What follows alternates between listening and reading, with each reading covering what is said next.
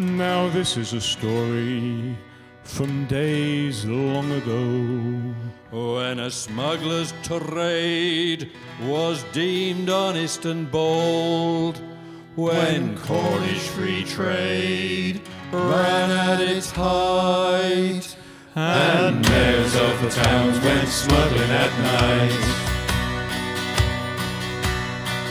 Now one of these traders, Silas Finny from Loo, wore a bonnet to hide from the revenue, landed his haul over Portwrinkle way, shared his gains with the locals, they say. Oh, what a fine chap.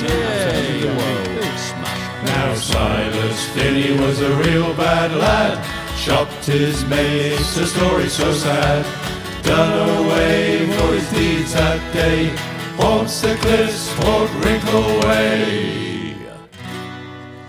but the revenue men, they had other ideas About the free trade that was loved down here. 'Twas not in their nature to turn a blind eye to those goods and the trade that ran so high.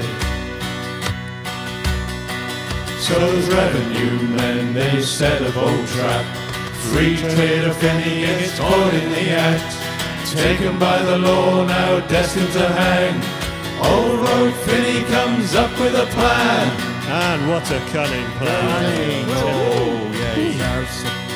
Now Silas Finny was a real bad lad, shocked his mates, the story so sad, done away for his deeds that day, haunts the cliffs, Portwrinkle way. to save his neck.